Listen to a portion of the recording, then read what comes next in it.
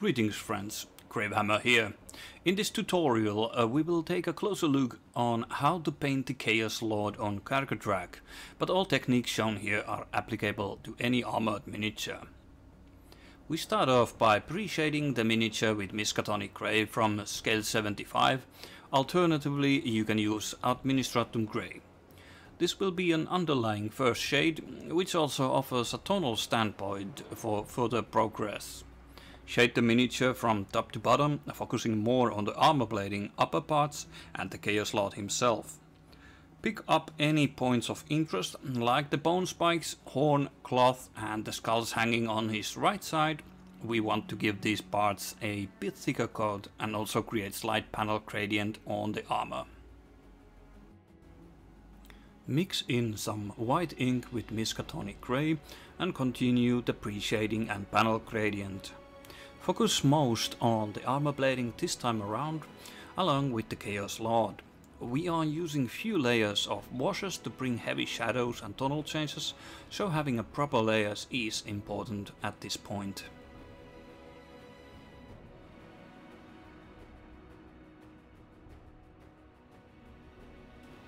And this is how your miniature should look after using the grey and white.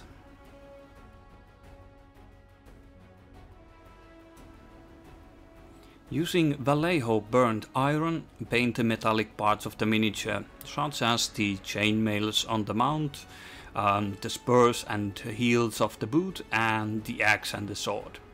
This is commonly very dark metallic and we want to keep it so for later parts.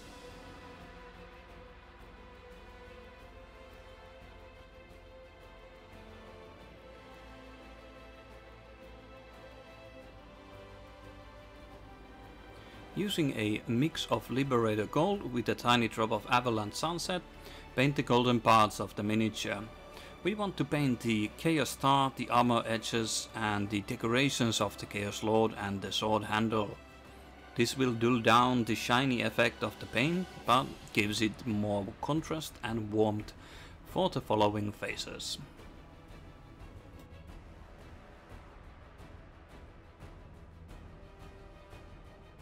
The unlucky Stormcast gets a quick brush with pure Retributor Armor from Citadel.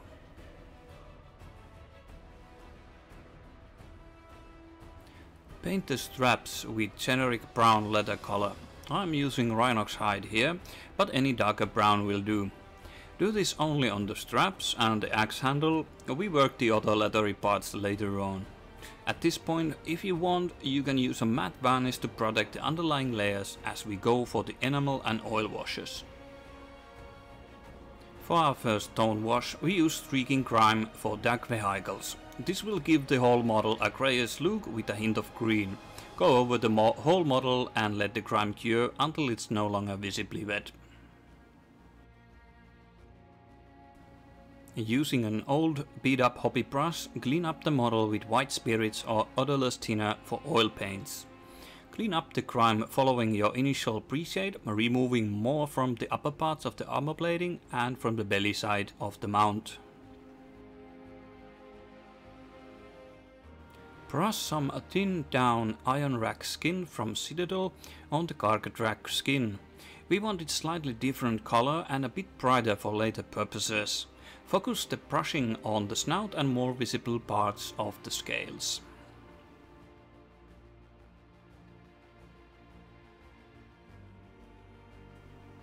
Using Rakath Flesh, brush the bony parts of the miniature. Give the horn, spikes, a tail and claws a quick pass. You can do this by dry brushing easily enough, so no airbrush needed in this phase, but I felt a bit lazy. I also wanted to add some on the big horns coming from the Lord's helmet.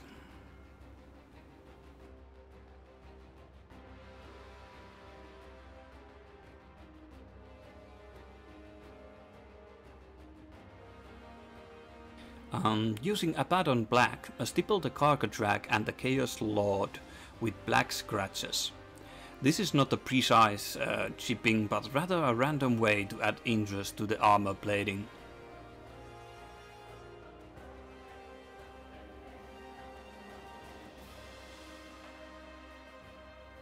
Using a Deepkin Flesh, stipple the armor platings with a small dry brush. You don't really need artist opus for this, a well-conditioned Citadel dry brush will work perfectly. Stipple over the scratches, but don't cover them completely, and focus slightly more again on the upper parts of the armor.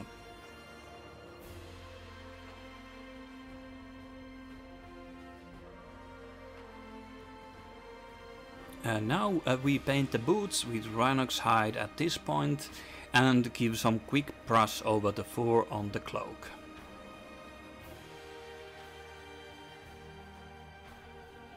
We add some detail to the metallic parts using Leadbelcher.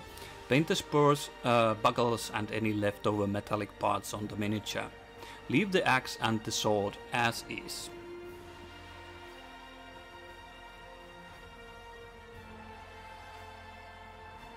Wash over the whole model with Abteilung 502 black oil diluted to a wash consistency.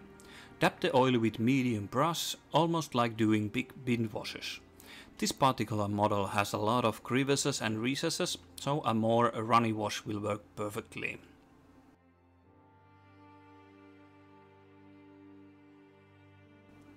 Sprinkle some black oil wash with a stiff brush over the lower parts of the miniature. This will allow more of a modeling effect and creates interesting pooling. Again, keep a Q-tip around if you need to correct any unwanted mishaps. Give the Lord and the cloak a bit of sprinkling too.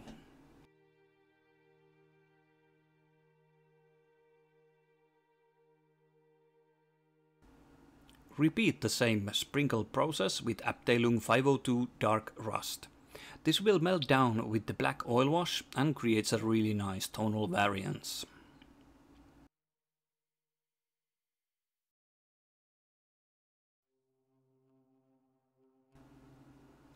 Paint some verdigris on the metallic parts. I'm using Abteilung 502 Tourquise Lights with small brush. I commonly add a few spots of the oil paint and then push it around with slight amount of white spirits on the brush. Alternatively, if you don't want to use oil paints for this process, you can use Nihilak Oxide from Citadel for similar effects, but I do like oil paint for verdigris the best. Now that the armor plating is done for, we do a Druchii Violet shade on the cargo track.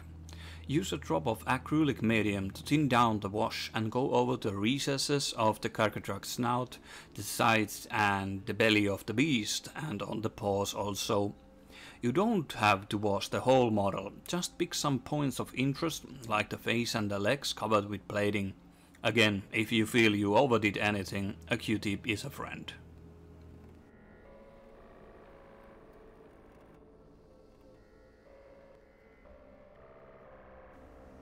Repeat the process with Carroburg Crimson diluted with medium. Ideally, the previous wash is still wet and blends with the Carroburg slightly to create a nice scaly skin color. Small tonal change in this manner will make a huge difference in the miniature contrast.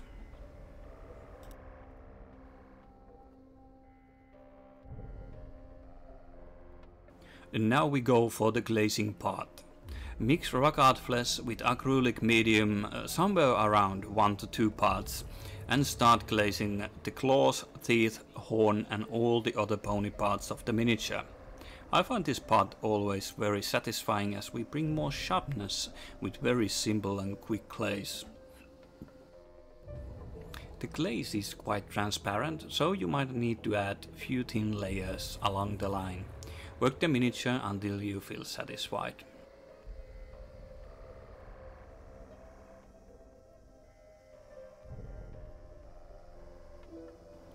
Now we come with the glaze of some Ionrach Skin on the scales and the snout of the cargo drag. You can also give the cloth a slight glaze too. Stipple a few dots on the skulls also to bring a little bit more interesting variation.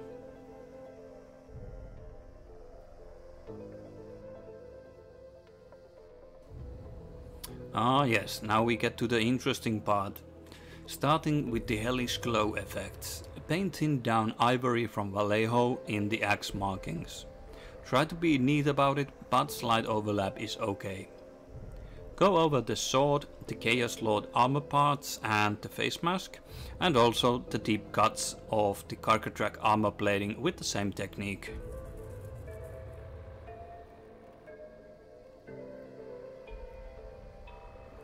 Using Vallejo red ink, do a very subtle pass over the previous Chaos runes and marks as well as the weapons. Work carefully as we don't want too much of the glow. Less is more in this case.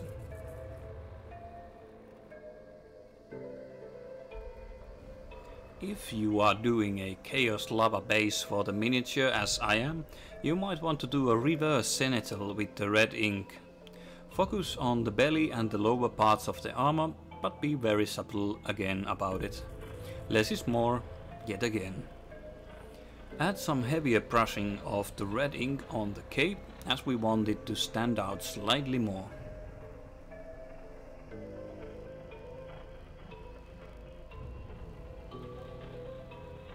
Next up, we go over the markings and runes with Vallejo Fluorescent Red.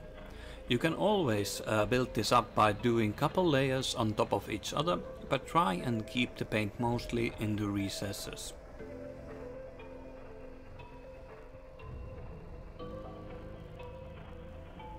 We want to have the Chaos Lord to have a slightly more dramatic effect, so we glaze over the cloak with Fluorescent Red also.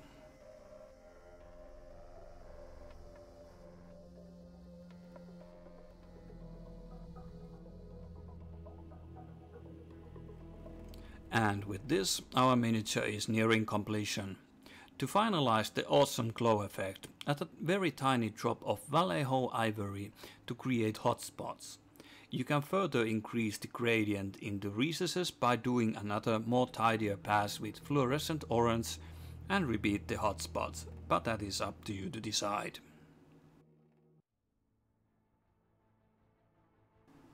Complemented with my lava-based tutorial that is free to watch on YouTube, the Chaos Lord on Carcatrack is ready to rip and tear. Simple techniques, simple washes, and the contrast point of red complemented with greenish tone really makes a great looking model. Hope you enjoyed the tutorial. Now get your troops painted and ready for some tabletop wargaming. If you want to see what I'm working on, consider checking my Instagram at grave.hammer and Facebook gravehammer miniatures. Huge shout out to Sat Kaskakoon for being an absolute champ and San Hughes for his insane support. See you on the next tutorial, stay awesome and remember kids, stay grim dark.